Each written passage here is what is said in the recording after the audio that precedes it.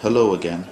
Now I'm going to demonstrate how to calibrate your radio in the APM mission planner. That's my tricopter. It's connected to the computer with the USB cord. This is my receiver. My sender, my radio, Ufotaba, and I have connected the mission planner to the APM unit like I explained in the previous video. When I go into this screen,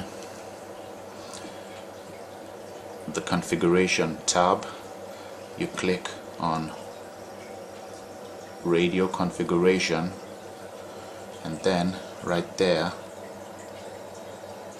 calibrate radio. You click on that.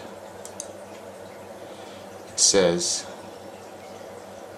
enable your radio and power on and things like that. You click OK, and then it tells you how to move the sticks to all the extreme positions so that they get calibrated. You click OK, and then with my radio I start.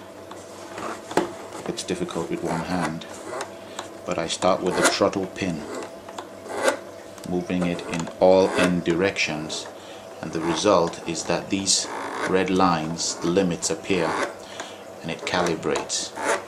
I go back to the radio again, do the same thing with the other pin,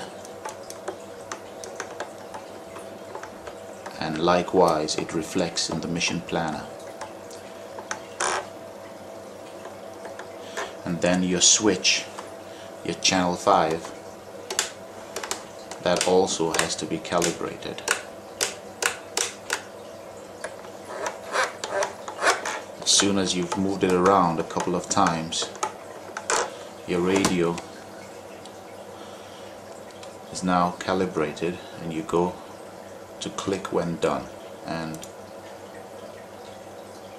make sure your sticks are centered and the throttle is down. OK. It comes with a report how the values the calibration has given, and I click OK. It's as easy as that. In this next clip, I'll show you how to set your flight modes. You go up to the configuration tab again, and then you go to your flight modes, and the channel 5 that we just configured in the radio configuring section allows me these 3 positions on my 3-position switch. I have selected mine to be the first position, return to home landing. I selected the second to be loiter, and third to be stabilize. Note that it's very important that one of your modes always is on stabilize, because it's only in stabilize mode that you can land and take off, and it's only in stabilize mode that you can quickly switch to if you're in an emergency, so that you can take control of your craft. You'd also note that I have activated simple mode in all 3. Simple mode is like a cheat mode of flying, where you don't have to bother about the craft's orientation. The compass does it for you. Again, this is explained on the wiki, but this video might just help you. As soon as you've done that, you go down to save modes, and that records it to your APM.